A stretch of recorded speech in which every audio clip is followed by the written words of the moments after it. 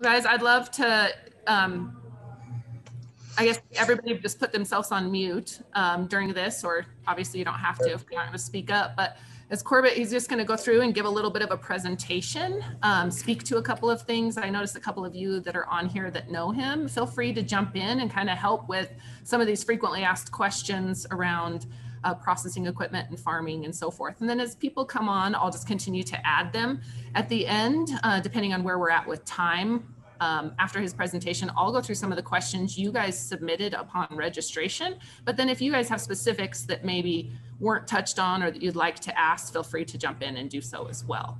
Does that work, Corbett? Fine by me. Okay, perfect. I'm going to put up a presentation that I'll do tomorrow. And I've done this quite a bit because I hadn't seen, or still haven't seen, people talking about the actual financial performance of hemp as it relates to revenue per acre for farms. So I'll put this up and I'm just going to kind of go through it a little fast, a little quick. You can always hit me up after the fact and if you want more detail of it, because there's a pile of questions there that I want to make sure we have enough time to do. And if you got any questions, just stop and ask me. I'm always flexible. I'm not a very formal person. Let me do this from current. So Corbett Hefner, VP of Formation Ag shareholder, and I basically take care of that and run the show there and make things work and do a lot of the innovation, a lot of the business development. I've been thrust into sales, which is not my favorite by any means, but we do it because it helps solve problems for people, and that's what we've been doing. We started out as Power Zone Agriculture in end of 2015. 2016, 17, I came in and started with the harvesters. That was the exact time that CBD harvesting really started to take off. So we made some, that wasn't supposed to happen. Wrong way. Why are you not going? There you go. We made some harvesting equipment for whole plant harvesting. And then now we've gotten into, we can strip the buds for CBD or grain. This picture in the top right-hand corner is one of our clean strip machines with a grasshopper, which is a chaff or bud collection cart that we build. We've got flower stem separation stuff for CBD equipment. This lower right-hand corner is if you've got a crop that you want to get seed out of, flower, CBD flower that's got a seed in it. We can extract that seed, clean the seed, size it, and then collect all the keef and flower material. So we make a wide range of machinery for people, but that's not what we're talking about here. I'll kind of skip over this. Most people understand, and this is going to be focused on grain and fiber at the moment. And that's just a few of the different uses for those products. People say there's 10, 20,000 uses for hemp. Most of them, in my opinion, after doing this for the last several years, are related to the stem and stalk, so the herd and the fiber. So that's really important to understand that, most of the major uses, to me anyway, especially for larger scale agriculture, are going to come from the fiber and the herd. We built the first decorticator in the US last part of 2015, 2016, that was based off of Slichten's machine that started the marijuana tax way back in the good old days. You can read through this thing, but just like in CBD, we see start with a sale and work backwards. Where are you going to take this crop so that you can actually make some money off of it? You got all those great uses, but if you can't monetize it, you can't make any money on it. What's kind of the business risk for it, and can you stomach that? I always tell people, only plant what you can afford to turn under. So this is kind of farmer focused right here now. And you can ask me other questions for the downstream processes because we work on that quite a bit too. Understand the market. That's one thing. People want a decorticator. They want to grow fiber. They want to grow grain. But, just like CBD, I have a little bit of concern for people overplanting, having way too many acres and not a home for it. And then all of a sudden the price is going to drop out just like CBD. If you don't have a place for fiber and grain, then you need to really be careful thinking about if that's something you want to put in the ground, because you see what happened to CBD in the last 14, 18 months and the price for that. So make sure you got a home for it. I mean, the grain will store a little bit, the fiber can store, but you know, if you can't monetize it and get something done here with it, then it's kind of an effort and futility if you don't have your crop sold. Just depends on what your disposable income is and what you want to hang on to. But really understand that, and then really have a good conversation with the people that you are going to sell to, not only to them, but ask them, you know, you're trying to get a sale for your crop, but if that person that's contracting you to grow that acreage, if they don't have a home for it, you better know. You know, that's an okay question to ask. What are you going to do with it? Do you have it? Do you have it sold? I didn't even click the button and it moved forward. A little bit about fiber and grain. I don't know what the audience so much here, but fiber, I still like to decorticate retted crops more than others. We just see much better separation. The crops are dry. People like to ask about green decortication. And I ask them, how are you going to dry your fiber? How are you going to dry that herd once it's broken down? It's an organic compound. If it's not dry, it will mold, it will mildew, and eventually it will catch on fire. So be aware of that. We've broken down some CBD type Christmas tree things. They don't make very good fiber because everywhere there's a branch, there's a node, and that's a weak point. If you're doing something that does not require a lot of tensile strength, you can get away with it, but you really got to understand what your customers are doing with it. You know, how are you going to store this crop? Try to keep it from getting too wet. Where we live, our farmers have the ability to store stuff outside because we're quite dry, but we do bring the fiber in and let it dry for 3 or 4 days before we decorticate it, because we can decorticate pretty well in the 10-12% moisture range. But we found where the bales are sitting outside, they'll be at 10% moisture or lower. We bring them inside after a day or two when they warm up. I don't know if it's condensation from them being cold, etc. But the moisture content will shoot up into the 24, 28 range, which just makes it a little bit more difficult to decorticate. We can do it, but it, you know, the jams, the plug ups are a little bit more difficult. So we just let them sit for a little bit and dry out. And then, you know, try to make sure you know when they can take the material. At the moment, round baling, especially from a long line fiber perspective, is easier than square baling, because square bales, some of those machines have little chopper mechanisms before it goes into the compression chamber that can cut the fiber. Remember, any impact on that strand of fiber can be a damage. If anybody's coming to the show or wants to come to the shop, I can show you every place where if a crop got rotary mowed instead of sickle harvested, where there's been an impact and it's a damage in the fiber. Most people wouldn't know that unless you came out of the textile industry. Grain, same kind of thing. Try to get it clean before you put it in the bin. Try to get it dry. But I'm going to jump over to some of this because this is kind of what I really wanted to get to. How much money is possible in this? These numbers up here are a scenario for a customer we did. The contract's for 2,500 acres, 2.5 million pounds. Conventional or organic grain is contracted at $1.10. The conventional is at 55 cents. So on 1,000 acres, this genetic that they're trying to grow, its average yield is 1,000 pounds an acre. So this line right, I hope my mouse is showing up. This total revenue line, that's the total potential revenue for 1,250 acres at $1.10 times 1,000 pounds an acre. I threw the seed cost in here for this genetic. Planting rate in this instance is 28 pounds. That's what they're asking for. So they need 28,000 pounds of seed. For their conventional one at 25 pounds, be 25,000 pounds of seed. The variable planting rate here, we had them go up a little bit because of weed pressure, just organic versus conventional. If there's more weed pressure, the tighter the planting space, the more canopies, the less weed pressure in theory you should have.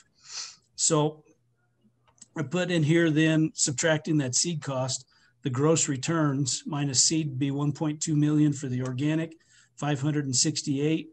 Seed cost is here. So $475 an acre to farm this. If you see here, I've got input cost equal to irrigated corn. That's where those numbers came from. Between 475 and 500 acres, $500 an acre is what it's going to cost you to grow if you're irrigating.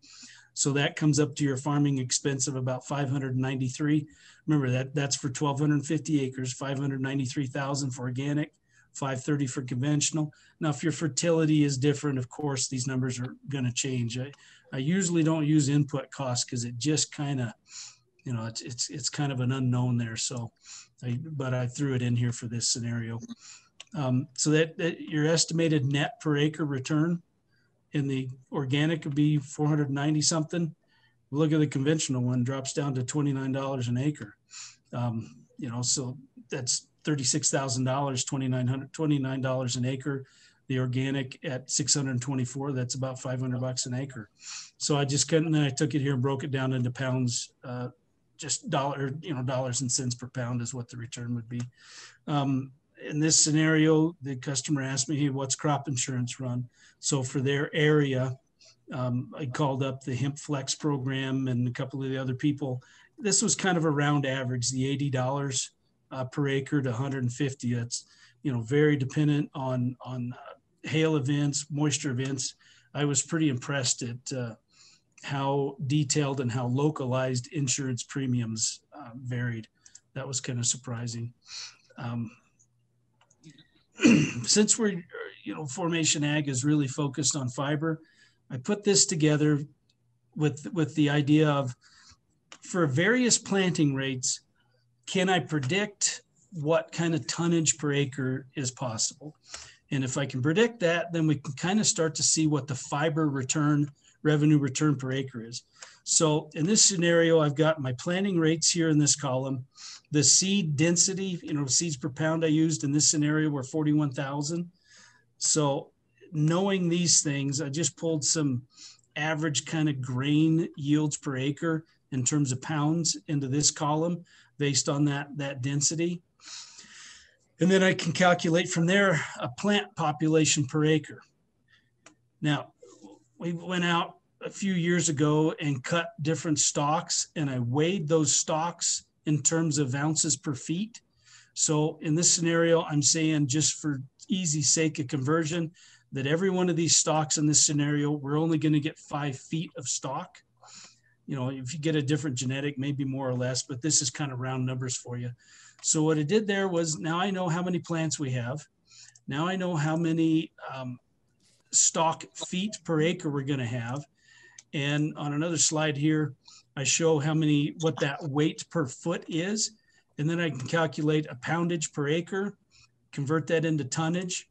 So in this column right here, if you planted at 20 pounds, and these numbers, after a little more talking to different people around the country, I think this yield in terms of tonnage per fiber might be a little optimistic. I usually like to put this stuff out in a very conservative manner, but I think this is a little bit on the high side personally. It's achievable, but for estimation purpose, I think this is a little high. As a general rule of thumb, fiber is 25% of the stalk and the herd is the balance. Now, the tighter you plant the crop, the more this ratio, 25 to 75, is going to shift. We saw this last year in a crop that was planted extremely tight, and I would say the fiber is probably 30% of the weight. So it can shift. So just be aware of that, because the herd is, you know, the bulk of the diameter of the stem. And if you plant that tighter, in this instance, there was one field that was between 70 and 100 pounds per acre. The stalks at the base were 1/4 to 3/8 of an inch in diameter, and the plants are over 100 inches tall. So there's not as much herd in there as you would think. And keep in mind, if you're harvesting for a true fiber crop, if you don't want the grain, you harvest way before it goes to flower. And I think the goal there is, when you harvest before it goes to seed, the lignins have not produced as heavily as if you let the plant go to seed, and it's a little easier to break it down. And the fibers, resulting fibers, pretty decent. Down here in this lower left-hand corner is where I calculated the ounces per foot, so 0.022 ounces per foot of stalk. I'm using 8% moisture. Here's this ratio, roughly 3 to 1. Footage and poundage. Boy, this camera thing is right where I need to look for my notes. Current market prices. We've been buying baled material for roughly $150 a ton. Hoping we can get that number up a little bit. If you've ever heard or spoke to me before, I have a very vested interest in keeping farmers healthy, and at $150 a ton. And if you're averaging 3 to 4 tons an acre and all you're doing is a farming crop revenue, you can kind of see where the math is at today's corn and wheat prices. I'm not sure if that'd be a viable market, at 150. You can make some money at it, but if you're conservative, that may not be a good thing for you. First milled long line fiber.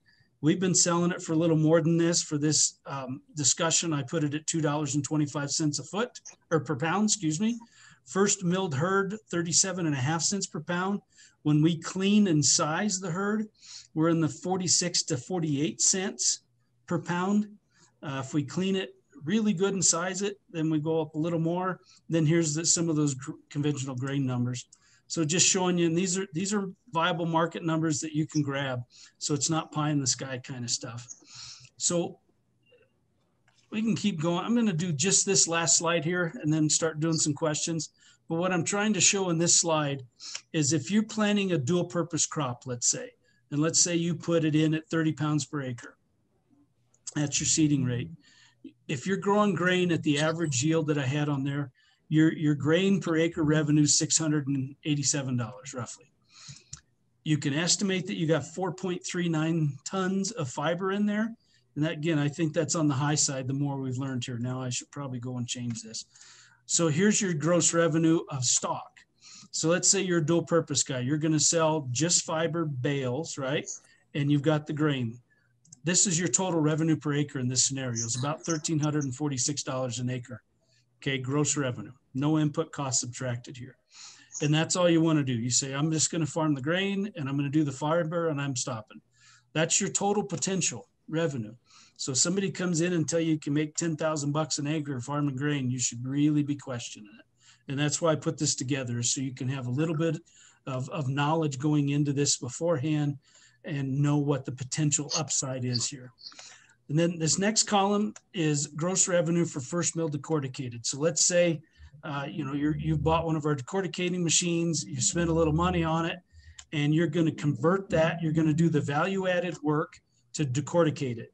Well, now you've sold the grain off the crop. You're probably consuming your own fiber at the tonnage that we had listed here at this 30 pound per acre. You've turned that into $4,900 an acre material. Now, remember, you've made a capital expense. You've got all those numbers to subtract from this, but this would be keeping in consistent numbers of your per acre revenue. That's what it would be. All right. If you did gross revenue first mill decorticated herd, here's the second part of that. So this was fiber, this is herd. If you combine those two, and I'm sorry, my formatting moved, I don't know why, but if you combine those two revenues plus the grain revenue of the 687 over here, you've turned that into $8,100 an acre. Now your cost to decorticate it is going to be, several $100, but still there's a number for you. The next column, gross revenue, first fiber cleaned and herd sized, revenue per acre.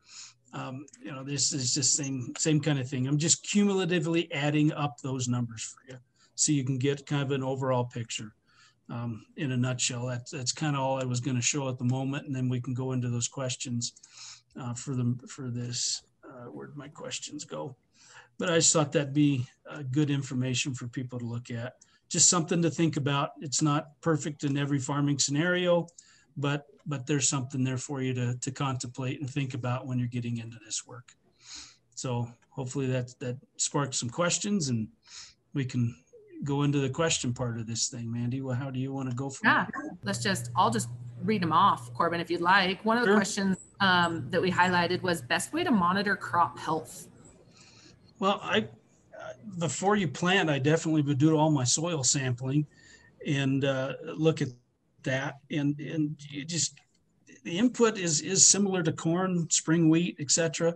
And then you're going to start doing petiole samples as you go through the season and monitor that. And then work with your agronomy team that's in your local area and come up with a plan. I know there's some local fertility companies in our area that have got some history on that and have learned. I'm sure there's a lot more around the country that have got their hands on it, but it's kind of a localized deal depending on which field you're in and what cultivar you're doing. And you just got to kind of keep working on it there with your local people.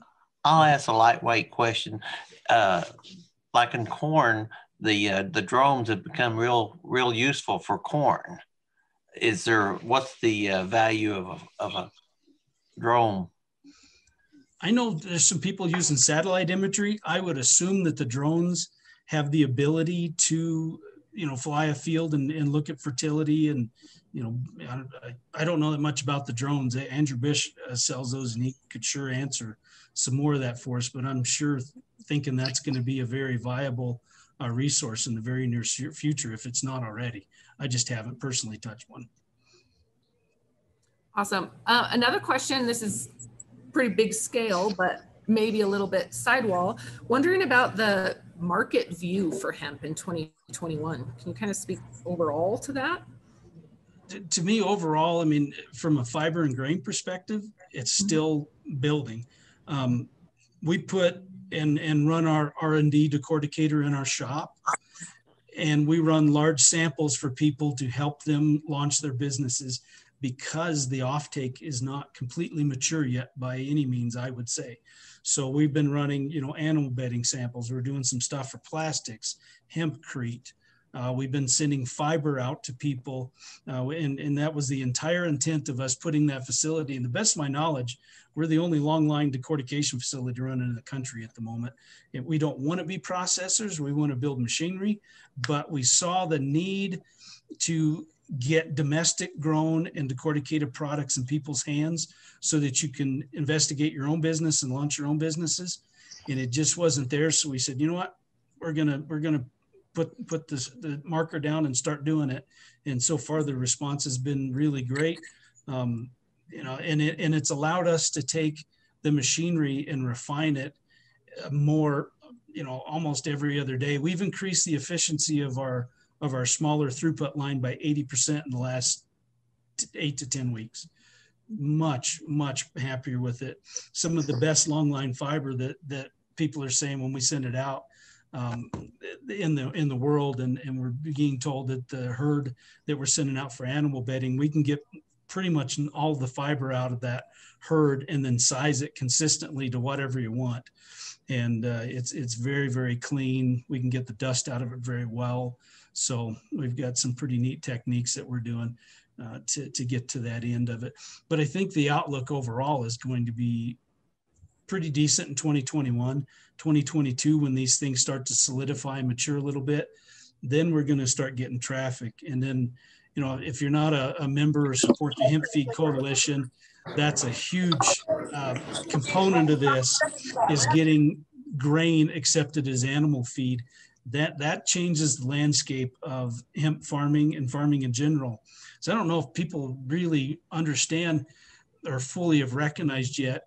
If we start growing 1 million acres, 2 million acres of hemp, whether it's fiber, grain, etc., what's that do to the available acreage for corn, wheat, soybeans? It pulls acreage out of production that used to be in those traditional crops. Remember, my view of hemp is a great rotation crop. But if that rotation crop starts taking on more acreage, your other commodities should go up in price and make them even more viable in terms of revenue. So, and you can farm hemp as grain and fiber, just like you do corn, wheat, everything else. So it's something to think of. Your rotation crop, is that over third year or over fourth year? Either one. I've seen both. I've seen back-to-back, you're traditionally told not to do that, but I've seen back-to-back crops in many places that work okay. I'm not a huge fan of it, but hey, sometimes you got to do it. And I haven't seen any huge negatives. I've seen 100% volunteer fields come back. That it's amazing. Eric just had a real quick question. He asked, does anybody know numbers as far as how many acres are currently being grown in the United States? 2019 was 562,000 acres. The vast majority was CBD oriented, cannabinoid farming. Last year was 450-ish, which I thought was on the high side. Now, I don't know how many of those got harvested. I'm told less than 50% of that was actually harvested. That mix of CBD to grain fiber definitely changed more towards the grain and fiber markets. I'm trying to think off the top of my head. I know of several thousand acres of grain / fiber or true fiber crops that were grown in the country. If you go to Montana, I think Montana had 15,000 acres alone last year, down from over 100. And all of that 15 was pretty predominantly grain, dual purpose grain crops. So that inversion is happening. And we can go back to a day in October when our inquiry switched from CBD focused to fiber focused. So, yep, 22,000 acres, somebody said. Yeah, who knows what, next year. I'm glad to see acreage going down, actually, because that's going to help get these prices higher. There's still a glutton of inventory from 2019 and 2020 for CBD. And that's why if you look at Pan Exchange's numbers from last month, I think CBD crude, winterized crude for Colorado was $105 a kilogram, down from 7,000 in 2019, January 2019. That's a pretty hard hit, but wow. supply and demand works. Mm-hmm. So another question is using hemp. I can't remember if you said, Corbett, are the red questions you want to ask? Yeah, I wanted to get to those. Yeah. Okay. This one is using hemp resin to create flexible packaging. Okay. Any experience? This is an interesting one to me. I spent 25 some odd years in packaging, flexible packaging, plastics. I made non-wovens. I made knit materials. If you go into a grocery store, people get sick of me saying it, but I innovated all the mashed potato packaging, onion packaging that you buy in every store in the country. So that's why I started doing this, because I wanted to do a plastics. And then we started working on it. Went, oh, crud, we got to figure out how to harvest it. Then we got to figure out how to break it down. And this was, this is my 5th year, Neil. So we had to take a few steps backwards to get this going. But I delivered some product to a gentleman the other day that is a PhD chemist fella, and he is going to figure that out. Because if he can get me a true degradable resin pellet, I can make it into something pretty interesting. It's just like the PLA cellulose materials. I tried for 15 years to find a true biodegradable package. I would never stick my name on it as biodegradable, because the things like PLA makes good clamshell stuff, rigid plastics. We did not find one that would work for flexible, blown film extruded, because with non-wovens or the knit products, extensibility, tensile strength, things like that, you just don't allow it to be machinable if it's too rigid and too brittle. So I never found one that I would label one of our bags with a true degradable state on it. If this gentleman can do what he thinks he can, he's pretty confident in it, to make a true resin pellet that when you put it outside in the parking lot, it turns back to hydrogen and carbon. Oh man, especially if we can drop it into the existing plastics infrastructure. If I can blow it into a film, I can make a potato bag out of it. To me, that's what got me into this gig. If we can take virgin pellets and, like you say, use the current petroleum infrastructure to upscale it, then that saves a lot of cost. Huge. Yeah, nobody's going to put in specialized extruders at the moment for something that is that high of risk. So like you're saying, if you can put it into any of the existing infrastructure, boy, does that open up some really exciting stuff. Now, what are your thoughts on the recyclability or combining virgin hemp plastics with recycled other plastics?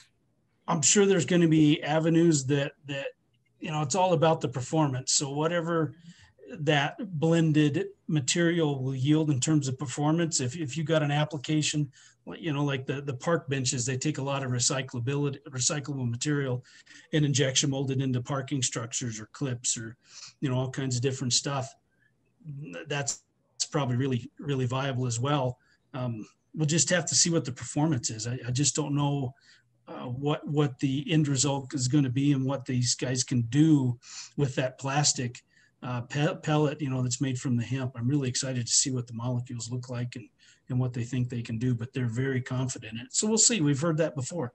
So, but yeah, I'd definitely love to connect and maybe learn more about this particular gentleman you're talking about. Oh yeah. Yeah. He's a University of Nebraska guy.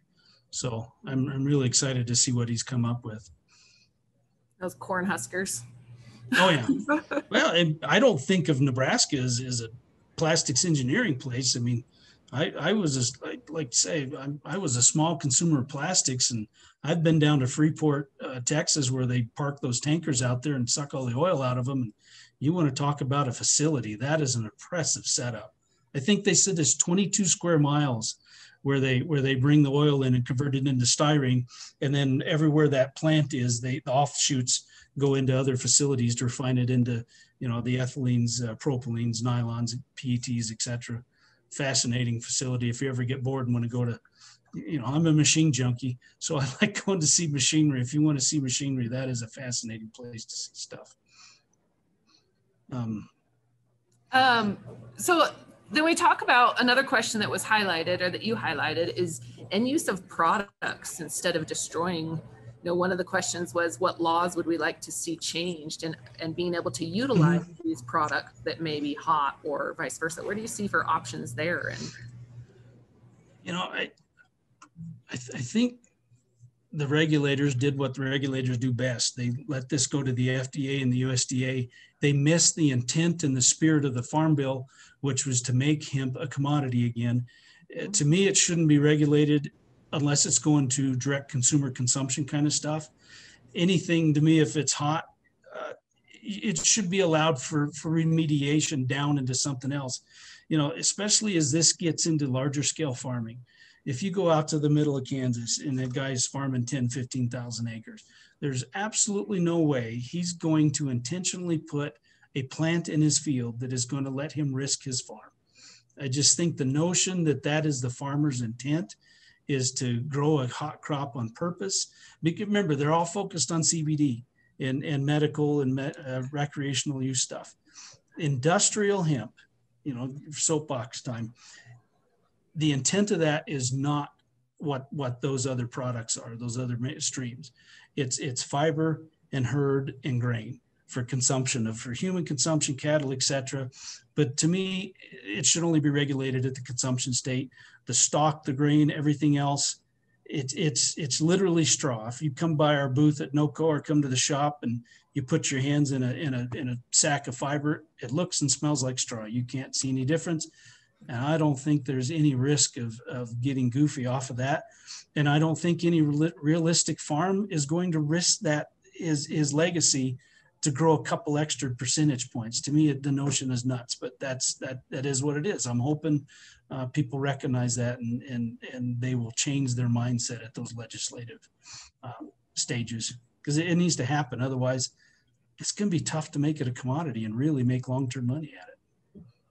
yeah, absolutely. So out of all the advice and experience you've got, what would you say the three, or what would you tell people that are potentially looking to get into the industry, as well as investors that are looking to invest into the industry? Do your homework, vet where it's going to, make sure, you know, this is our 5th year. We still run into people that are not real. And I'm telling you, I've seen some of the best dog and pony shows you can imagine, and then they disappear. Make sure the checks. Yeah, laughing. Everybody wants to be in hemp until it's time to write the check. Unfortunately, make sure you're getting paid. Don't risk your farm. Like I said, we had a deal not too long ago. Said, I'm not subsidizing your work. If you want us to do the work, this is our price. This is what we're going to get compensated for it, because this is what it costs us to innovate and do this stuff, and keep me hiring people that keep our machinery running. So if the farm's not healthy in general, none of us are going to be too healthy very long. We have to have these farmers viable. We had a gentleman call not too long ago and told him what we were paying per ton. He said, oh, it's too high. I said, I'm not going to go out and contract stuff for you if these farms are not making money at it. I'm not going to slap our name on it. It's just a bad thing to me. So I really want to protect these farms.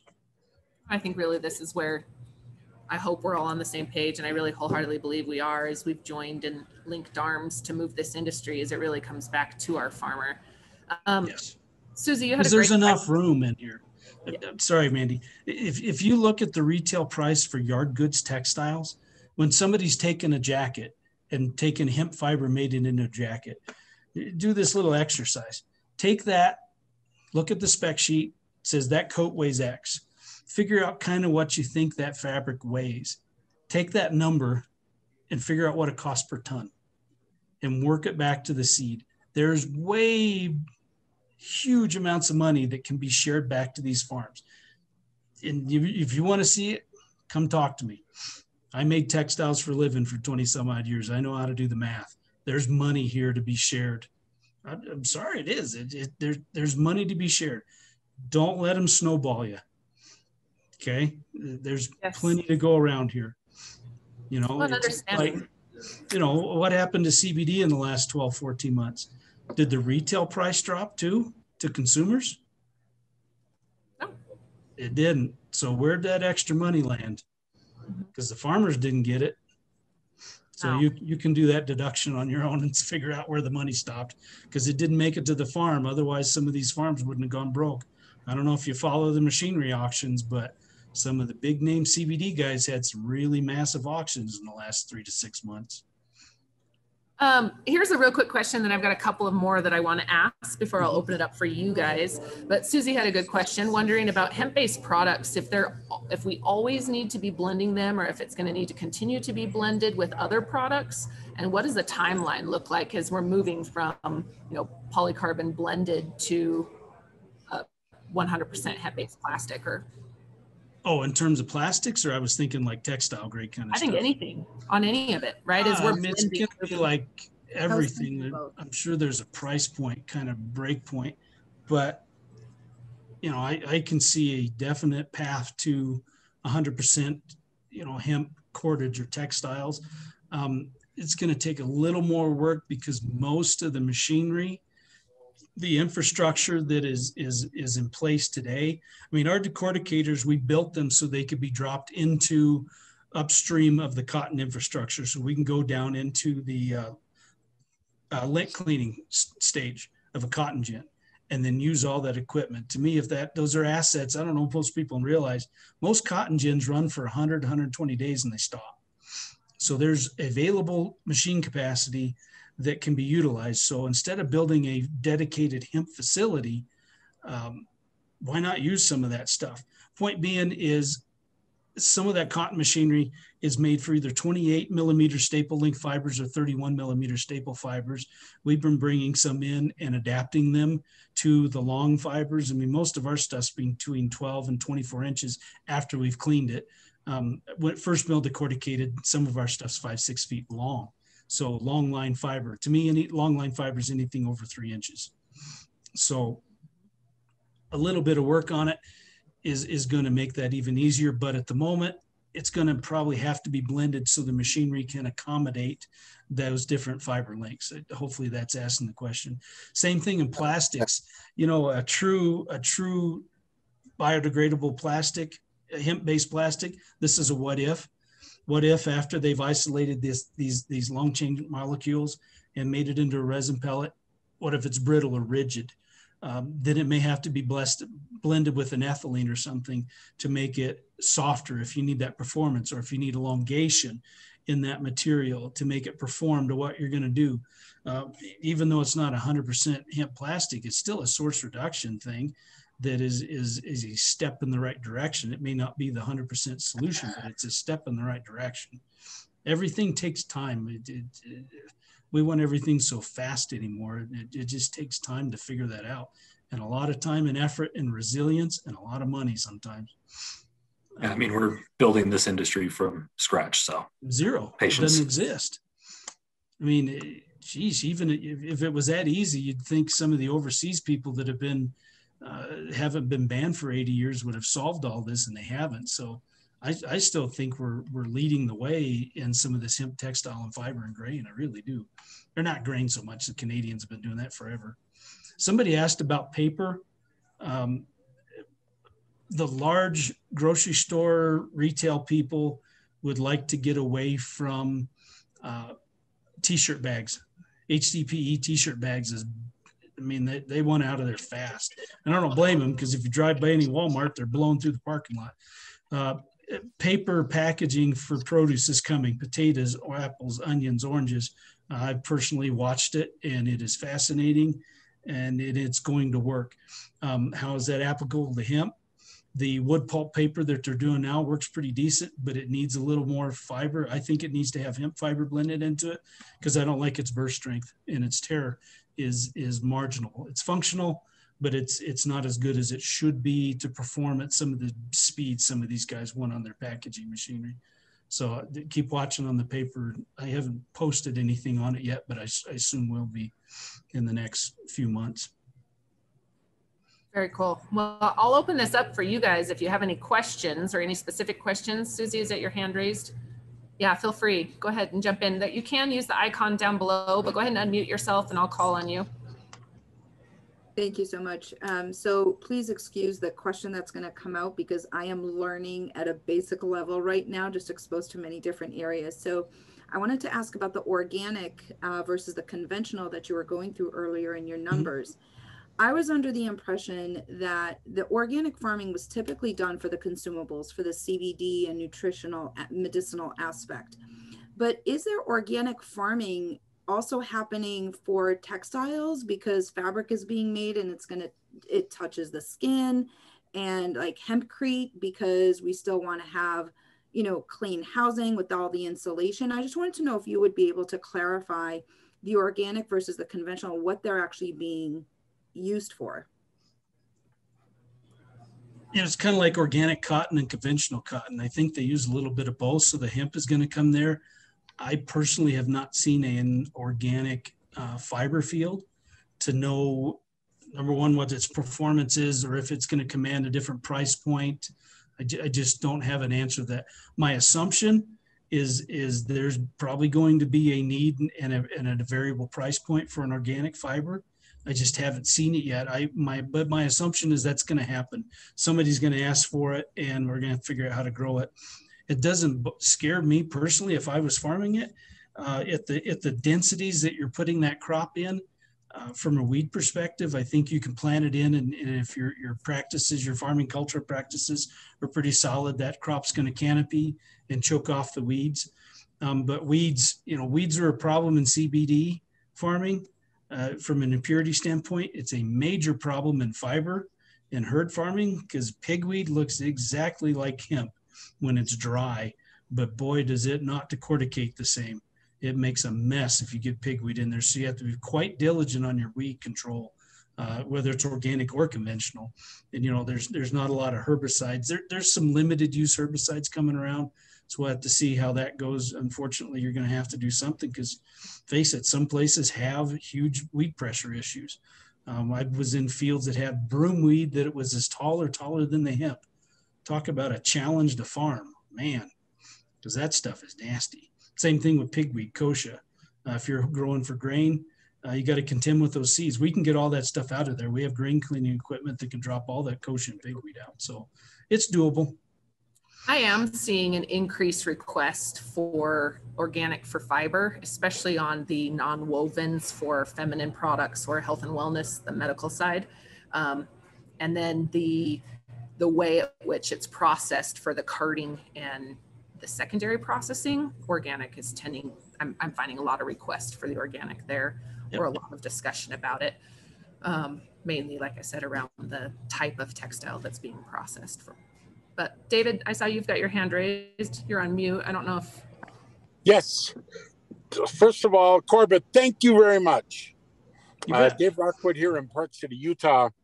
We do quite a bit of work with Napier grass in Southeast Asia, turned into pellets for power plants as part of the Kyoto Accord to have a sustainable component in their coal burning.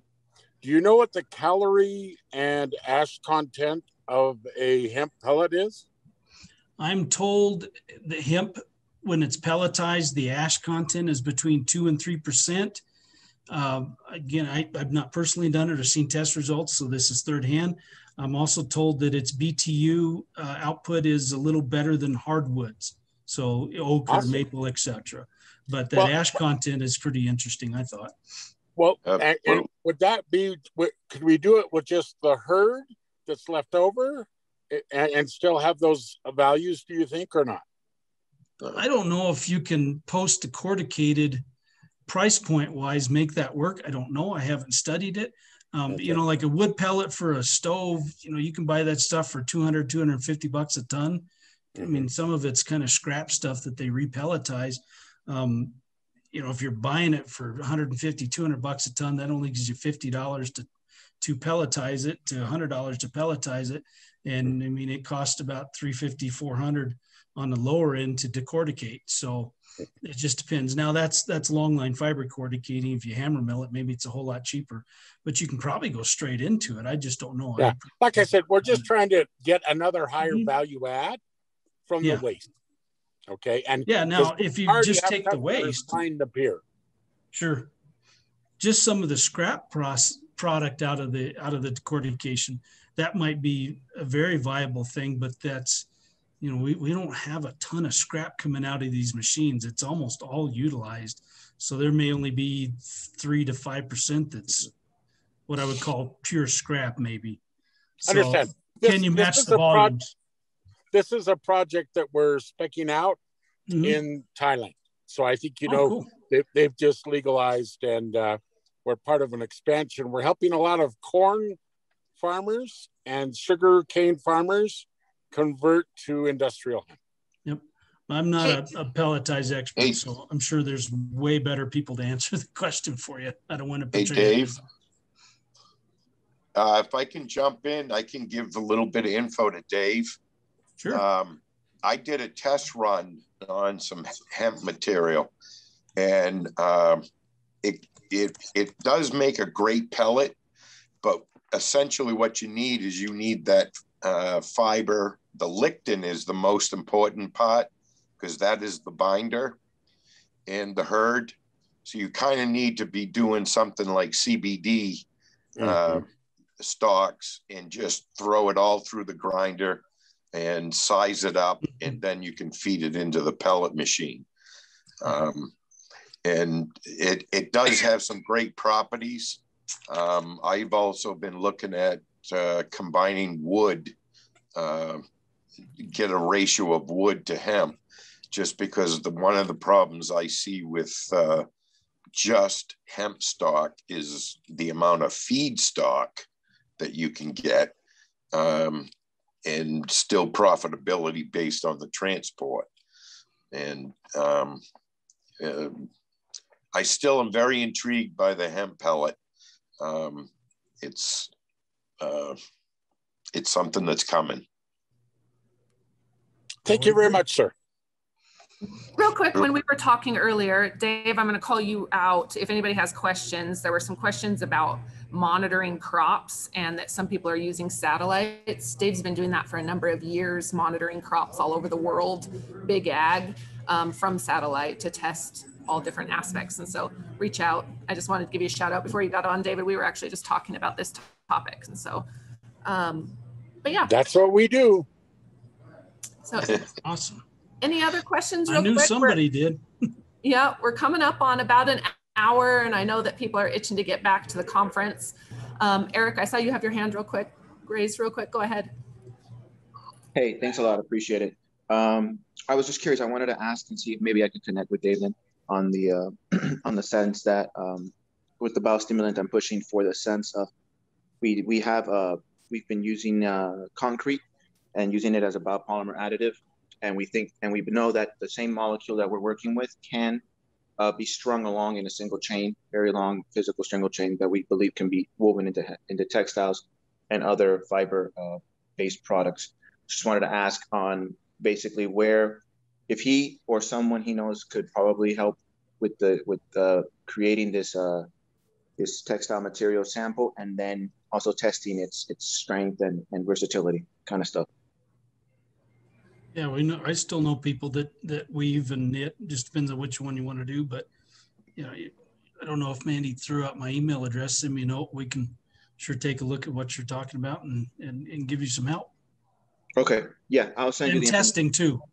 You know, I send out all kinds of stuff for third-party testing. I'm not where I was when I ran those non-woven plants, but I had full labs there. But I know third-party labs, and they're not very expensive. Okay, thank you very much. Yeah, that's okay. I'll email you. Thank you. Okay, let's do one more question if we've got time, and then Corbett, I'll let you get back. I'm excited to meet with the rest of you. I'm gonna hunt you down while you're here. Go ahead, Kevin. I saw you had your hand raised. Go ahead. Hey, Corbett. I'm interested in finding out in facility decortication versus portable. Does portable make sense when dealing with transportation costs? How do you differentiate the better play? The first large machine we made, we put on a combine trailer because transportation is an issue. These machines are not massive. You know, it depends on what you're needing. You know, if you're a textile guy and 75% of the crop is hurd, you're not interested in that. Hurd is a scrap product to you because your business is built around fibers, whatever that fiber may be. So you really don't want to contend with that. So the reason we built that first one to mobile was we can drag that machine out to a spot that, you know, is 4,000 or 5,000 bales, let's say. We can break that down into the fiber and into the hurd. The hurd is going to have one packaging and shipping method. The fiber we can compress and make much more dense and ship it to somebody that's interested in fiber, and then they don't have to contend with all the scrap because that's a non-value added process for them. The hurd can go to somebody else, animal bedding, hempcrete, whatever, the plastics things, because they're not interested in the fiber. You know, an animal bedding guy, I don't know if people realize that the fiber is actually an irritant to the horses. I think I've heard something similar to that in turkeys, etc. So again, that's a scrap thing. So why not segregate those in the field, make them in a more shippable form and get it to the people that want them, and then they don't have to contend with scrap or waste. So that's why we built that machine like that. And I still think it's very viable, but we've made all our machinery at the moment is modular because the industry is still moving and learning where it should be. We've made them so you can take things in and out of the system and do what you need for the people that you're talking to. If you don't need fiber, textile grade fiber, why buy those extra pieces of machinery? Exactly. Our decorticator, the smallest one, we've been running at 1.8 tons an hour, and it takes up 2,500 feet. That's nothing.